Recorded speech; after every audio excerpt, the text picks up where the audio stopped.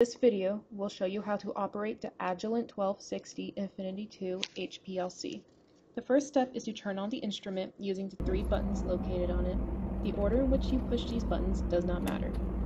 Here we are opening each section for demonstration purposes. Next, turn on the software. The software is called Control Panel. When prompted, click the Launch button. Do not click the Launch Offline button. When prompted, click Download to Instrument. Next, locate Instrument Not Ready and click the On button next to it. Observe how the pump, oven, and detector turn from Not Ready to Idle. The instrument is now ready to use.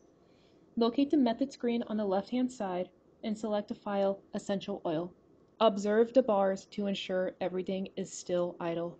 We will put the pump in standby mode to replace the mobile phase. Select line B and place in the methanol container.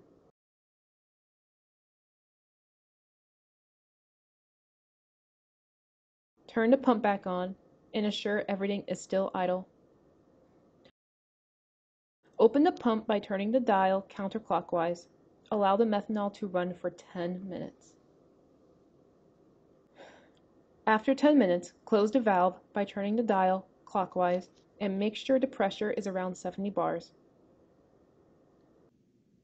Open the top panels and insert your samples. It is important that you remember where each sample is located. In the software, right-click on Sampler and select Method. Ensure that the volume is 2 microliters.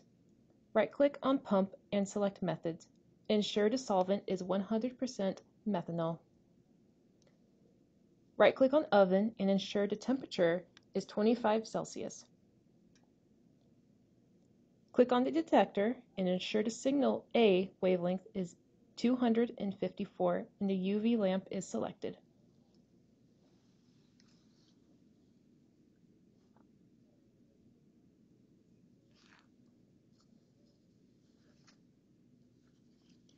In the Sample Entry tab, click on each spot where your sample is located and fill out the sample name, type, and info, the injection volume, and select a method file.